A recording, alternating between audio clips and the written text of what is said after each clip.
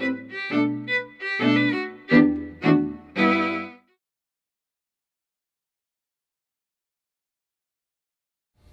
you guys ever have any reason to talk about that? Well, yes. So I think it would have been Justice Blackmun's,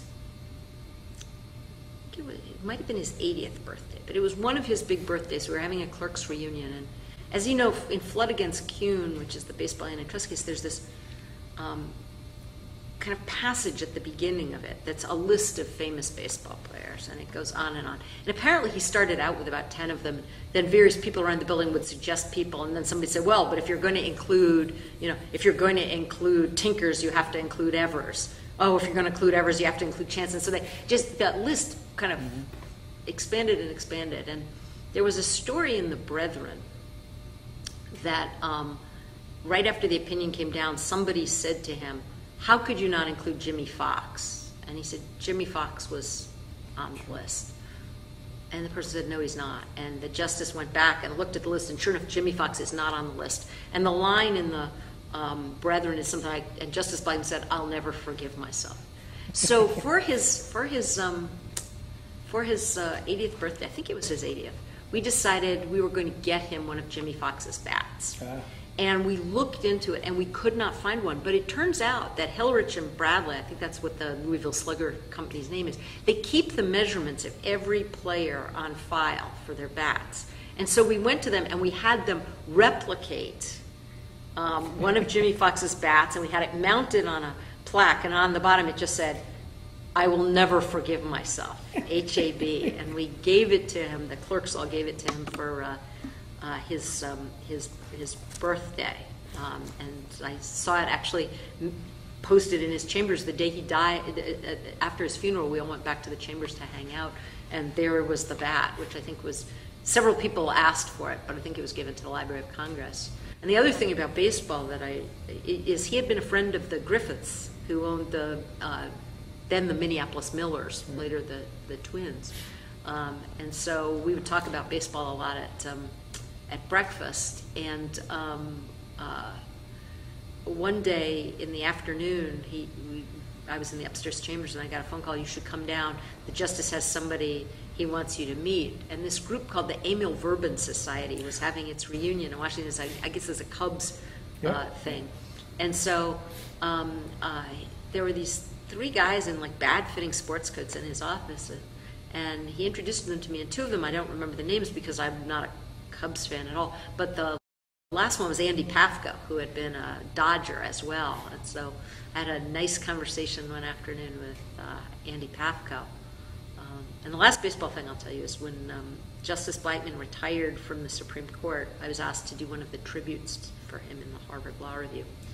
And one of the things I talked about in the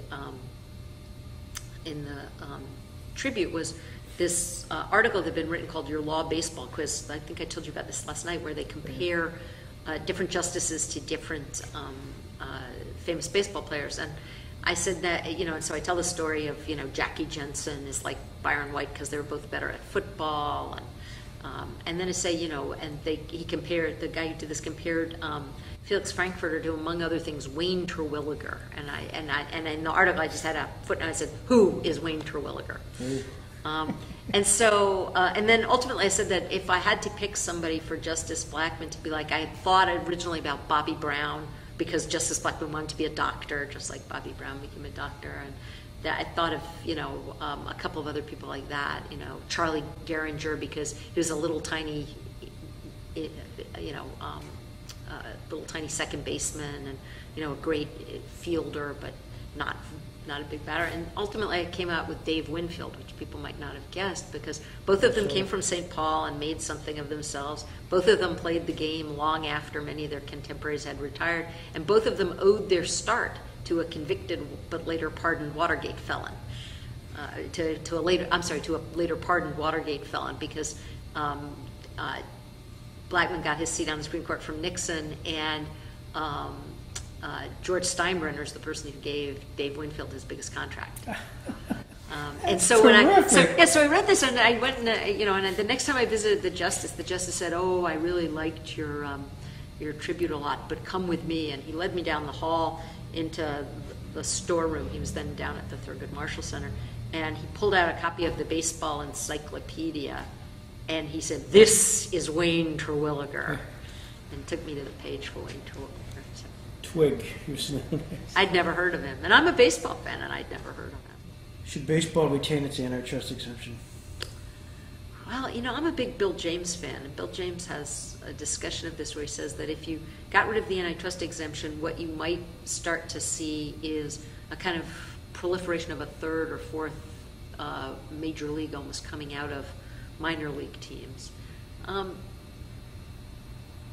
not sure what function the antitrust exemption really performs today, given that there's now an agreement between the Players Association and the teams, right? You know, and a huge percentage, ever since free agency, a huge percentage of the revenue has moved over to the players. I'm not sure that the existing players would favor getting rid of the antitrust exemption. Such an anachronism. Yeah, but hard to see that it's actually having much effect on the game itself.